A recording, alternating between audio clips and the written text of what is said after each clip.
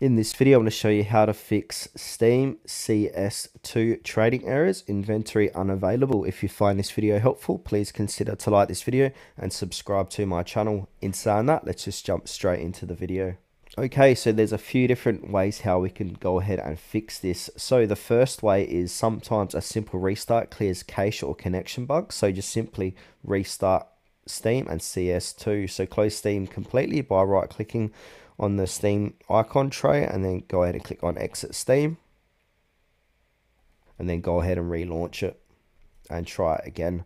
The next fix we can do is check Steam server status. So we can do that by opening up a web browser and go to steamstat.us and then it can let us know if Steam is got any issues here and if it's running all good.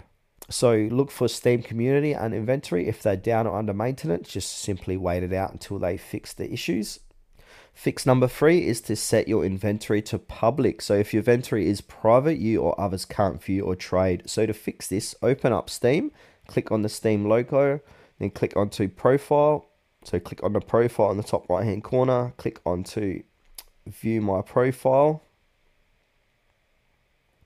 and then click onto edit profile. Click into privacy settings on these tabs on the left. And now below here on the right hand side, we've got inventory. Make sure that is set to public and your profile is set to public as well. Also, trading requires Steam Guard to be enabled for at least 15 days. So to go ahead and check if you've got this or enable it, click on Steam, click into settings. From here, click into security.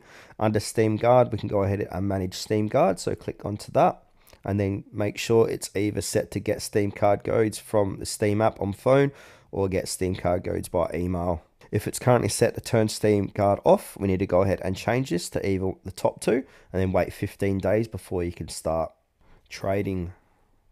Now, another thing to note, if you've removed recently added device restrictions, so if you recently logged in from a new device or changed password or email, Steam will unfortunately block trading for 7 days as a security measure.